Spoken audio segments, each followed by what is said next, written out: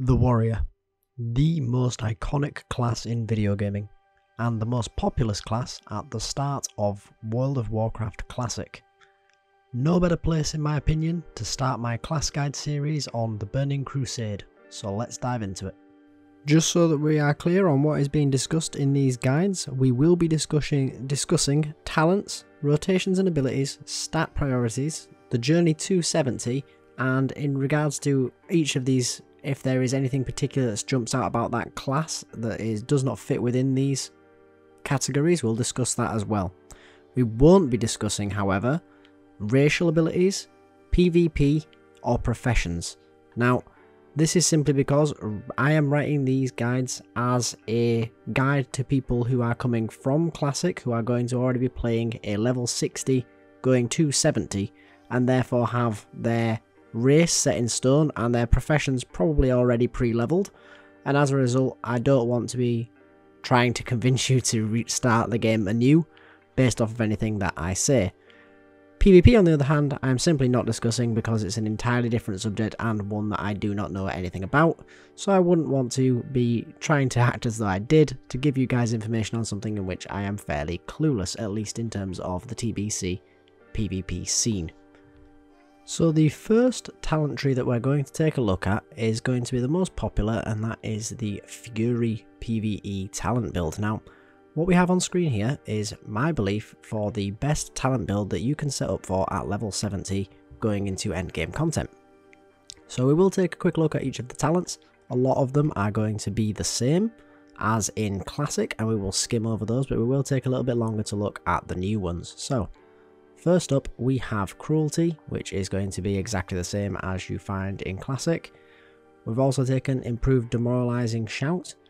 It is a good point to mention here that there is some flexibility in this class guide. For example, if you don't want Improved Demoralizing Shout and you prefer Booming Voice for leveling, or even for PvE endgame content, then by all means take it.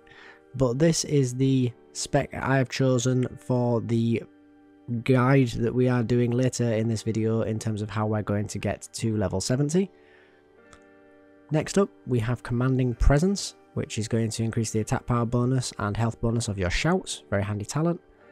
We're going to have Enrage, we're going to have Dual Wield Specialization, we're going to have Sweeping Strikes, which has been moved over into the Fury tree from the Arms tree in TBC, which is going to radically improve things like your Dungeon Cleave when leveling to level 70, and a talent I highly recommend picking up. We're also going to have Weapon Mastery, which is going to reduce the chance of your attacks being dodged. This is another new talent and something that is absolutely fantastic and I highly recommend picking up, especially if you are going to be doing any dungeons or any content on your way to leveling up that is going to involve killing mobs that are a higher level than you. The reduced chance to be dodged is going to be exponentially great in terms of your DPS, because of course the less you're dodged, obviously as well as being more damage on the target, there's also more chance to proc crits and get some of these other bonuses, which leads us nicely onto Flurry. Flurry is going to be our next talent of choice. Bloodthirst, we're also going to pick up Precision, which is going to increase our hit chance by 3%, which is going to be incredibly important when we discuss our stat priorities later on. We're going to have 1 point in Improved Whirlwind. This is a great talent, however in the build we simply don't have another available point to put in it for a second rank, as there are other things that simply take up more priority than it. Now we're on to the new stuff. We're going to have our Improved Berserker Stance, increasing our attack power and reducing our threat while in Berserker Stance. This is a fantastic talent, and it does basically mean that you're going to be sat in Berserker Stance pretty much all of the time, or at least you can play like that should you so desire. And then we have our new talent, which is going to be Rampage. Now, Rampage is going to be your new main focus button in your rotation as a DPS warrior. It reads that a warrior goes on a rampage, increasing their attack power by 30 and causing most successful melee attacks to increase attack power by an additional 50. The effect will stack up to 5 times and last 30 seconds. This ability can only be used after scoring a critical hit. Now, that last segment is incredibly important, and is something again that we will discuss when it comes to our stat priorities later. Next up, we're going to take our additional points after we've reached Rampage and go over into the Arms tree that we see over here. Now, the first thing we're going to pick up here is going to be the Improved Heroic Strike, reducing the cost of our Heroic Strike. 2 additional points go into deflection simply because we don't use rend and deflection is the only other talent here, so it's the only one that gives us any value whatsoever. We're then going to put 3 points into improved thunderclap. We're then going to put 2 points into Iron Will. We'll come back and put the 3rd point into it later. But that's going to take us on to the next row. We're going to get anger management as top priority. 3 points into deep wounds. Then we'll go back and put that extra point into Iron Will so that we can unlock Impale, which is going to increase our critical strike damage bonus for our abilities, no matter what stance we are in. Now, as you may have noticed in that talent build, there is a lot of focus on critical strikes, and that is going to feature in our stats priority section in a little bit. But that is our basic overview of our talents recommendation for Fury. Now, there is some play in it, like I said, so if you do want Booming Voice, that's a choice a lot of people choose to make. Piercing Howl is very popular if you are leveling and or if you are doing any PvP. Blood Craze is also a popular choice, not personally one that I'm too big on for leveling. Most notably because I don't take many hits when I'm leveling due to how I elect to do my leveling. Improved Execute again is also a valid option. The only problem is, for all of these talents, as great as they are, you do have to sacrifice points elsewhere if that is what you are going to want to choose. If you're looking at the other talents in the arms tree, I really don't recommend any apart from possibly improved charge, although again that's going to very much be dependent on how you're choosing to level. This is the build I recommend for PvE Fury if you are going to be leveling in a manner that is as I recommend later in this guide. Whew.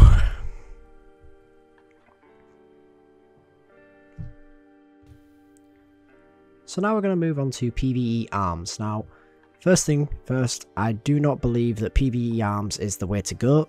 If you do like that two-handed slow style of play, then by all means go for arms, but it isn't going to be competitive with Fury, at least not in my opinion. It is also very dubious as to whether this even really constitutes arms, given that we only go 1 tier lower than we do in Fury. But if that's your playstyle, by all means go for it, and this is the talents that I would recommend for it. We're going to start off with our improved heroic strike and 2 points into deflection. Basically all of that we just discussed in the Fury tree down to here, exactly the same. Now this is where it goes a bit different. We add in our two-handed weapon specialization for a straight up damage increase. We take Death Wish as our big cooldown that we're going to have that is going to increase our damage and make us immune to certain CC effects. Now here's our first point of variance. I've put my points into sword specialization, which I do believe to be the very best. However, if you have access to maces or pole axes, well, pole arms or axes, then by all means take the talents there instead, but given that swords are better, this talent is better, and they are also more readily available, I've gone for sword spec here. We've got for 2 points into improved disciplines, which is a cooldown reduction ability. And then finally we've gone down into our blood frenzy, and more importantly mortal strike, which of course is what arms is all about. From there we've gone over into the Fury tree and picked up most of the same primary talents that we had from our Fury build. This time however we have taken improved slam, as slam is a feature that you can use in the arms tree, whereas it is not viable in Fury. And our final talent build that we're going to take a look at is going to be going Deep Prot. Now, in our Deep Prot talent tree, there have been a wild amount of changes. So before we go into the actual Prot tree, we'll look at where your spillover points go, which are basically going into the same things as before with Deflection, Improved Thunderclap, Cruelty, and Demoralizing Shout. You'll pick those up when you've finished all of the talents in the Protection tree. So, the Protection tree itself. Anticipation. The same talent that we have in Classic, however it's been buffed up dramatically, so it's now 20 defense points that you get for this talent, which is absolutely fantastic. Next row, we're going to have both shield specialization and toughness in full. We're then going into Last Stand, improved shield block, defiance, improved taunt, improved sunder armor, 1 point with improved shield wall, concussion blow, 3 points with shield mastery, 3 points with focus rage, Shield Slam, improved defensive stance, vitality, and devastate, your new big ability. Now, there is a lot of play in this talent tree. So some of the most notable talents that people like to pick up and drop from this particular build that I've put on screen for you here, which is somewhat endgamey, I admit.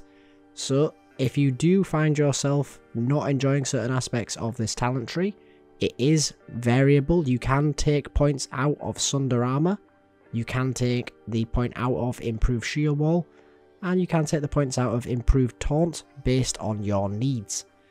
These points can then go into one-handed weapon specialization, or of course if you say taking a point out of improved taunt, it can go into the improved shield wall if you find that more helpful. You can pick up the improved revenge talent. It's very good for dungeon runs, so if you are leveling or you are finding yourself doing a lot of 5-mans to get badges, this is a pretty fantastic talent. However, in raids it's pretty much wasted, so do bear that in mind. Personally, I would say that this is the talent setup to run when you are just beginning your raids. However, if you are preferring, then you could drop the 3 points in Sunder Armor for the 3 points in Improved Revenge while leveling, if you're not finding yourself having any problems with regards to your threat generation. Improved Sunder Armor is going to be better for threat generation, whereas Improved Revenge is going to be much better for CCing the mobs and potentially helping with mitigation. The big notable talent here is Devastate, which is going to essentially be an attack that also triggers the Sunder Armor effect. Now that is your new talent and is going to be what you're going to want to beeline for, so when you are progressing your talents, you do want to always be making your way down where possible to get yourself to here before picking up additional points higher up where you will be aiming for later. That being said, you do have enough points spent in other trees that if you are at level 60 going into TBC, then you will be able to go straight down to Devastate, much the same as you could with Rampage in our Fury build. So, the next thing we're going to talk about is going to be the rotations for the specs that we have discussed for the Warrior. Now, just before we dive into that, I do want to apologise for the fact that the background footage, yes, you do see it from retail and I am on a Demon Hunter. There is a reason for this and it will become more apparent later in the video, but as you can see, it is running TBC content and we just simply needed something to put in the background while we discuss the more important information that we're going to have on the right hand side of the screen here. So, starting with Fury, we are going to work more with a priority system as opposed to a typical rotation. But it is going to be quite simple and easy to use. So how it basically works is that your top priority is to maintain your Rampage buff at all times. Now this is the buff that you get from using the new ability Rampage, the bottom talent in the Fury tree. And the buff, if I'm not mistaken, I think it lasts 30 seconds. And as a result, this is something that you can potentially have up 100% of the time and is your top priority. Next priority is to keep your Bloodthirst on cooldown. After that, you are keeping your Whirlwind on cooldown, and if you have your Rampage buff and the other two aforementioned abilities on cooldown, you will want to use your Heroic Strike as a rage dump if you are over 60 rage. Otherwise, you will want to maintain your rage so you can keep up with the higher priority issues further up that list. Now this all changes very much when the target drops below 20% on their health bar, at which point you will want to execute whenever possible. Your execute becomes your top priority and what you will need to be doing at all times when available. Now next up we have arms. Now this is something that I did mention is not necessarily the optimal spec to play, and as a result it's not something that I was particularly familiar with, and as a result I did need to look this up for myself to pass the information on to you. But the best information I was able to find is that there is a consensus that it works sort of more like mini rotations as a rotation. Now this is going to be that your first interaction with the mob is going to be rotation 1, then once that's completed you move on to part 2, part 3, part 4, and then once you've completed part 4 you go back to the beginning again. So in this description on the right, AA is your auto attack, so you're going to want to start your white swings, get an auto attack in, then move into slam, then Mortal Strike. The next is exactly the same, but you replace Mortal Strike with Whirlwind. Then the third mini rotation is the same as the first, and then on your fourth, where you would have had Mortal Strike or Whirlwind, you want to replace with any instant cast ability. So this is things like maintaining your buffs, for example, with your shouts, or anything else of that nature that you'll find that you need to do in the natural occurrence of a fight. Now, the only exception to this rotation rule is that any slam can be replaced with Heroic Strike if your rage goes above 60. So, quite a simple rotation for arms, but this is the best that you're going to be able to manage, although, like I have said previously, you are going to be outshone in PvE by Fury, so do bear that in mind. So next up we have the Protection talent tree, and this is going to be something different compared to the rest of our rotations. Obviously, being a tank, it's more a case of you need to keep yourself alive and generate threat as opposed to deal damage, and as a result it's a much more difficult task to actually give you a string of abilities and the order you should use them in. So how I've written this here is that your top priority is to maintain both your Demoralizing Shout and Thunderclap debuffs on all enemies. These are going to drastically reduce the amount of damage that is coming in on you, and as a result give you considerably more survivability. Second thing that I've listed here is your spell priority for threat. Now this is going to be Shield Slam, Revenge and Devastate. Now those are the order of spells in terms of highest threat to lowest threat that you're going to want to be using to maintain the target's aggro on yourself. But it is also worth mentioning, as I've written here, that other utility spells are going to be needed as a tank, and you should be deciding for yourself as and when you use these. You do have a wide arsenal of abilities as a protection warrior, and I'm afraid that it is something that you are simply just going to have to get the hang of for yourself, as it is something that varies wildly from each fight to the next. Thankfully, after our inherent variability in our tank rotation, as it were, we have something much simpler to talk about now, and that is going to be stat priorities. So we'll work our way across the same order that we did with our rotations, and we'll start with Fury. So as a Fury warrior, your top priority is going to be to hit the soft cap for expertise, which is 7.5% and 9% hit chance. Now this is where it is worth mentioning that these values that I've given here do not account for talents, as you can inherently pick different talents to what I suggested. If however you did pick the talents that I suggested for Fury, you will only be looking at 5.5% that you need to hit for your expertise cap, and only 6% hit. This is because of two talents in the Fury tree that provide the ability to be dodged less in weapon mastery and increase your hit chance with precision. After that, your second highest priority is going to be Critical Strike. This is going to be because you have so many different abilities and effects that proc from getting critical strikes. Third up, we're going to have Attack Power, which is going to come from your primary stat Strength, as well as any gear that simply has Attack Power on it. In fourth, you're going to have Armor Penetration. This is a point of contention because it is an excellent stat. Do not misunderstand that Armor Penetration is very much on par with Attack Power and arguably Critical Strike, but they have to come in order, and it is ever so slightly weaker. But Armor Penetration appearing on your gear is certainly not going to be a bad thing. And finally, we're going to have Haste. Again, not a bad stat to have, but you are going to get it from other sources in large amounts if you have more of the previous stats that have been listed. Next up, to skim over it, Arms. Again, if you are deciding that that is the way you want to go, you are looking at exactly the same stat priority as Fury. The only real difference here being that you are less likely to have the talents to reduce the amount of expertise and hit that you are going to be able to get. There are some talent builds for Arms where you might be able to pick up the expertise from the talents, but not really the hit, and as a result you are going to have to prioritize them slightly higher in your gear.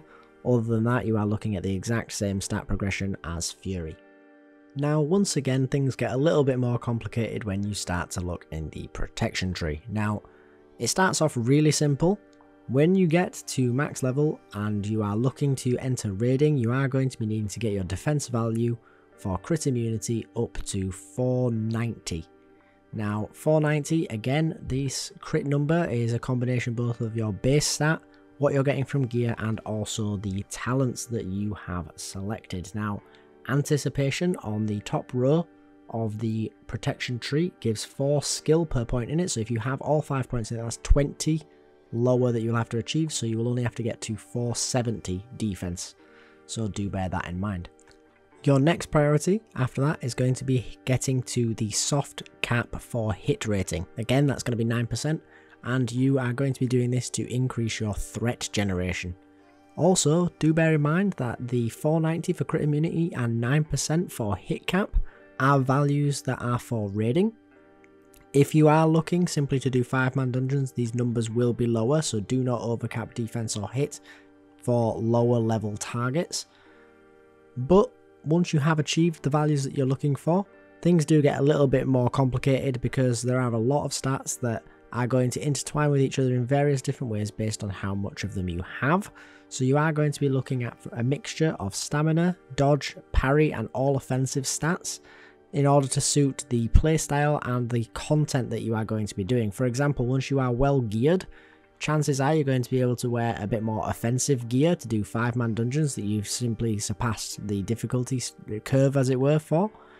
And as a result then you're going to be wanting maybe 2 sets of kit, one that's offensive for doing the easy content that you're going to be looking to do, and or a defensive set for going into more challenging content. Of course, you can always pick just one of these sets and play to your playstyle, because there are plenty of tanks that like to be overly aggressive and kill the mobs before their defensive frailties shine through. Or again, the opposite, you want to be more traditional, go incredibly survivable, and then have to work to maintain threat. It is entirely up to you. Now finally, the last thing I want to mention is the route to 70. Now, straight off the bat, what I want to get out of the way is that this is going to be what I recommend as the route that you take to go from level 60 to level 70. It is not the only option, but it is the one that I believe to be the best. If it doesn't work for you, if it's not the way that you want to play, by all means get to level 70 however you please, but I'm going to be recommending doing dungeon farming. Now, dungeon farming has some big advantages for leveling, as you will be used to in Classic. However, in TBC these are considerably more pronounced. So first things first, by doing this you are of course going to be cutting out the difficulty of progression of gear, as you are going to be getting considerably more gear considerably easier by running dungeons than you would do via questing. Secondly, if you are going to be leveling in the early days of TBC Classic's release, chances are that the questing experience is going to be somewhat mobbed, and you are going to have a hard time finding anything that you are actually able to kill to get your quests completed. Third off the bat, you are going to be looking at the fact that you are going to be getting reputation while you are leveling. Now this is absolutely huge in TBC, as there are quite a lot of values to getting the reputations completed for all of the major factions. Now, you will get reputation by questing if that is the way that you elected to go.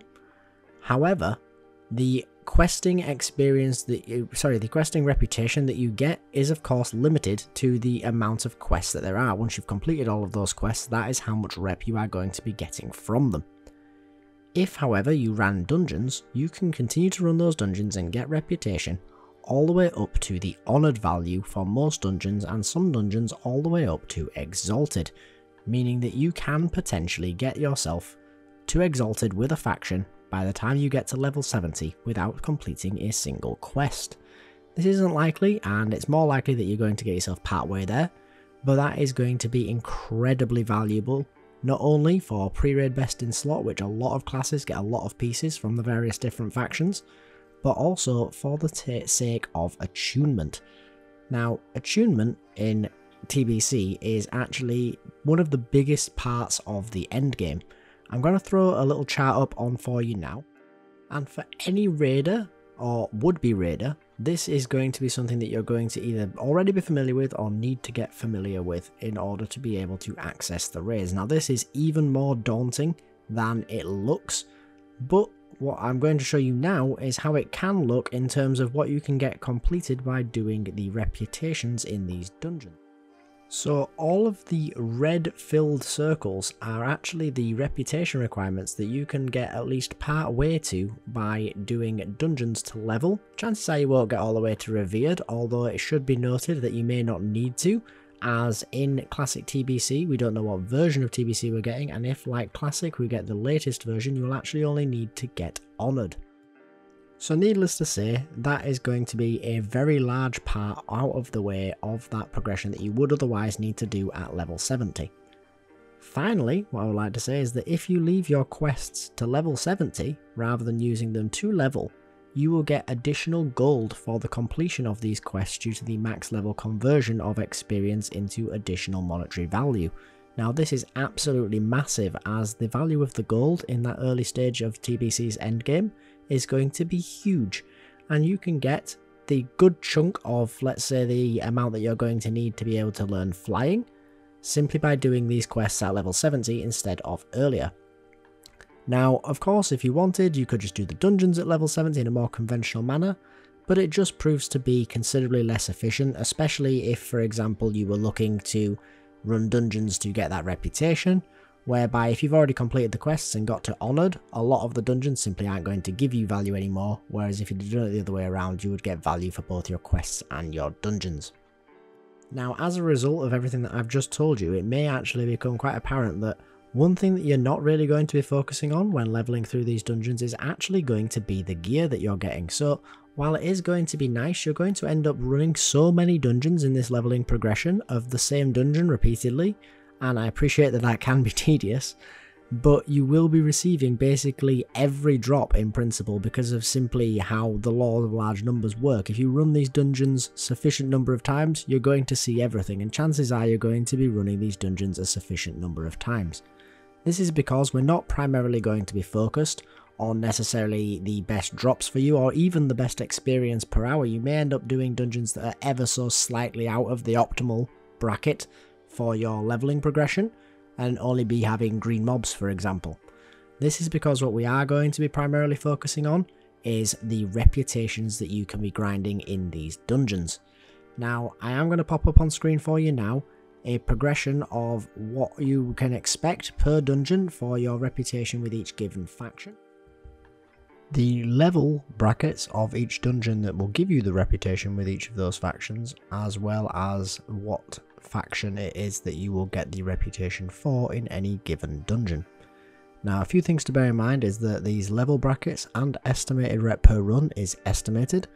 So the level bracket does somewhat vary, but not really that much, whereas the reputation per run, this is what I was able to achieve in retail, but without any reputation boosts, by killing every single mob.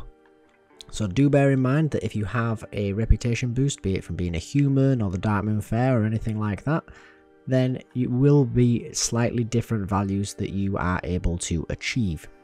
Also note that the Underbog reputation listed here is simply the Cenarian Expedition reputation. You do get considerably more Sporagar reputation, but that isn't as important of a reputation to get, and is also one that you will get more of, so therefore by extension you will get there quicker. So if you are grinding out your Cenarian Expedition reputation with this dungeon run, you'll get there with Sporagar regardless, or at least to where you can get to.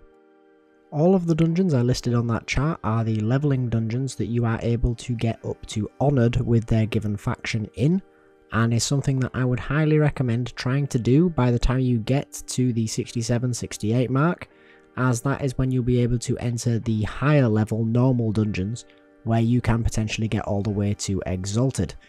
You are also going to require either Honoured or Revered, we're not quite sure yet based off of which version of TBC we get, to get the keys to enter Heroics. So if you are already able to have those keys when you hit max level, it's going to make you considerably more desirable to enter into a party for the Heroic dungeons. With all of that being said as well, you are also going to be able to attain the reputation items that are going to be in some cases your pre-raid best in slot before raiding. Now, again, there is some variance here on what we're going to get when it comes to TBC, as we do not know if we're going to be able to get the Honoured Blue PvP gear, which is going to be better for PvE than a lot of other items might be if we are able to get that at the start of the expansion. This is unclear. If it is the case, then you will definitely want to be getting to Honoured with basically everybody so you can get this gear. However, if not, I am going to list a few of the warrior specific reputation pieces here now that you might want to look out for and prioritize the reputations for. So first up, we have our honor hold reputation rewards. Now, these are 2 in quantity, and they are the Honor's Call, which is going to be a fantastic beginning starting tank weapon, in that it does provide both dodge for survivability and critical strike for generating additional threat. But even more notably is going to be the Veteran's Musket. Now, this weapon is going to provide stamina, agility, and most importantly hit. So when you are in the early days of progression and trying to get yourself to that soft hit cap, this is going to help get you partway there. Next up, with the Cenarian Expedition, we have the Strength of the Untamed. Now, this is going to be a fantastic starter necklace for tanks once again, providing that dodge chance, which is going to prove invaluable for protection warriors. Also worth noting for the protection warriors, while farming your Cenarian Expedition reputation, if you do find yourself gathering what you require for Sporagar as well, which is highly likely if you farm your Cenarian Expedition in the Underbog, you can get yourself a shield, the Petrified Lichen Guard. Now, this is going to be at level 62, this becomes available to you, so it's something you can get nice and early if you grind out the reputation nice and fast, and it'll probably see you through to level 70. Next up, we have our Consortium reputation. So Consortium is going to get us access to an alternative of our gun that we saw earlier. If you are at a stage of gearing where you don't require the hit, this is going to provide you a critical strike alternative in the Consortium Blaster. And in addition to this, it's also going to provide you a lovely necklace for beginning progression, in that it is the Haramad's Bargain, which is simply going to provide both strength and agility as base stats. Next up, we have a couple of buttes for the tanks out there, the Time Warden's Leggings, which are going to provide a massive amount of stamina and dodge, as well as providing 3 sockets that can also provide dodge chance as well when filled. We are also going to be seeing the Rift Maker, which is a relatively fast dagger, which will be good for threat, with a chance on hit effect to increase the time of an opponent's attacks by 10%. And last but not least, with Lower City at Exalted, you will be getting yourself a rather nice ring for helping you to achieve the Expertise cap. This is the Shapeshifter's Signet, which is going to come with a chunk of agility, which is going to provide that critical strike chance that you need, as well as expertise to get you to that soft cap. Now, with all of these things listed for you, you are going to be able to work out for yourself where your priorities lie in terms of the progression of your reputations. You are going to want to get to at least Honoured or Revered, depending on the variant of TBC Classic we get, to get that key anyway, as well as progress with your attunements. It will also be worthwhile to realise that you may want to prioritise the reputation that gets you the key for the heroics that drop the best pieces of gear for you.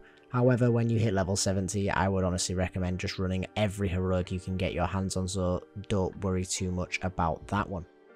The last point worth mentioning is that once you hit the higher end of the 60s, so 67, 68, 69, and you want to finish off your progression into 70, new dungeons do become available to you that are essentially a high level dungeon in each of the questing hub areas, and these will be available to you to finish off the reputations all the way to Exalted, be it the Shattered Halls for the Honorhold or Thralmar reputation, the Steam Vault for your Cenarian Expedition reputation, or the Shadow Labs for your Lower City reputation. Given that these additional dungeons open up to you, as well as the Tempest Keep dungeons when you achieve a higher level, it is another reason that you will want to progress through dungeons to get these initial grinds out of the way, so that you aren't running over doing these dungeons at later levels when you could be doing the higher level dungeons. Now for the closing thoughts / class specific segment of the leveling process and guide that we are doing today. Obviously, when it comes to warriors, now the warrior doesn't have that much to talk about specifically in terms of its progression up to level 70 or anything specifically that needs to be noted in the guide. There is obviously going to be classes where there are like class specific quests and things of that nature to discuss, but for warriors it's not going to be that much break from the default progression of things. The only thing that is worth noting is that if you do intend on doing dungeon cleaving, but you do want to be a DPS, it may be worthwhile just for the leveling progression to spec protection and go back DPS at level 70. If you are wanting to make it easier to get groups, it is obviously going to be preferable to use the same group to progress the whole way up in a single stint ideally, but realistically still you are going to want to stick to the same 5 people, at which point if you set your group in advance you probably are going to be able to get yourself a DPS slot. If you do want to find it easier to pug, however, do consider going tank. It is going to make your life considerably easier to get groups. But that is going to about do it for this warrior guide. I do hope you enjoyed or found it useful. If you are looking for the other classes, they are on their way with their guides, so do please consider subscribing to the channel. And I hope you enjoyed. It is going to be a longer video and I do apologise for that, but there is a lot to cover. I will try and get the future videos in this progression series down a little bit, but I think we have been fairly in-depth, so I'm not too minding about the length of the video. If it does bother you, let me know down in the comments below, but for now guys, I hope to see you in the next one. Laters.